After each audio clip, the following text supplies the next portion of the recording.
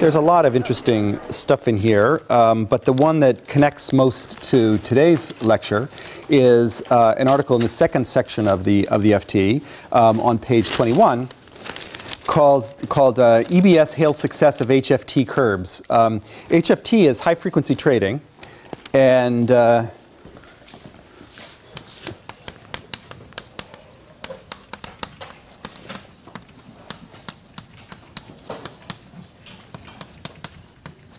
sometimes called cyborg trading, it's algorithms often that are written by computer scientists and engineers and so forth, trying to, and they often co-locate the servers, right next to the actual exchange, so that they can really get the fastest trade in, this has become quite a controversial thing because the high-frequency trading has been making money, but it's not clear that they're making markets. They're taking money away from the regular dealers who trade a little more slowly.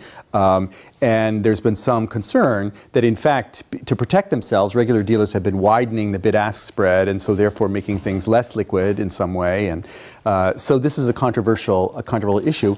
It's particularly important in foreign exchange, as a matter of fact. And we'll see why. As I'm going to talk about a certain kind of foreign exchange market making, which involves a simultaneous taking a position in the spot exchange market and in the forward exchange market. And the sooner you can take these with each other, then you're hedged, okay? But if you take one and then you take the other, okay, and you're a normal human being, and taking one and taking the other takes you a second, okay, there's a chance for a computer to get in there, okay, and take one and take the other, and then sell it to you at a profit later. Okay, so you wind up paying more for your hedge than you thought you were going to be paying, and when banks discover that that's what's happening, they back off.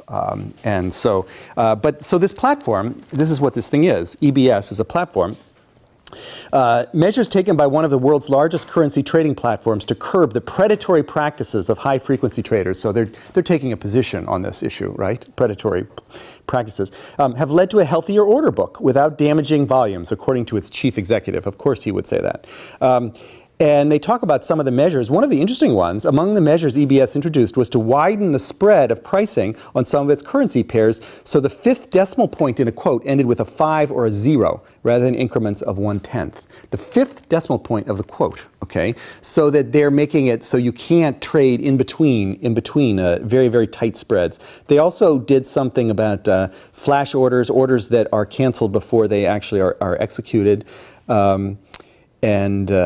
They're concerned about this, and they're saying that it's increased.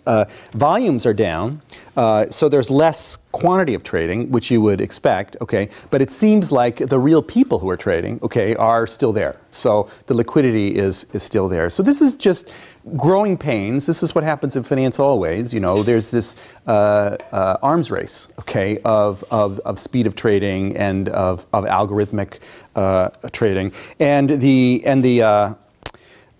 this has led to various platforms trying to protect their other customers from this, because, of course, if they aren't protecting, you just say, well, I'm not going to do any business with you. Okay, I'll go to the platform where they actually care about people like me, instead of creating an environment where basically these predators are going to come and take my money. So it's in the interest of the trading platform, right, to cater to the customers who have needs. And this is just an example. I have no idea whether he's claiming they're just taking all their information from the head of the trading platform. So this may be true, it may not be true in the spin they're putting on it. But it is definitely true that this war of the cyborgs versus the humans is an ongoing one. $4 trillion a day in foreign exchange is traded, and a very high fraction of that is in high frequency stuff.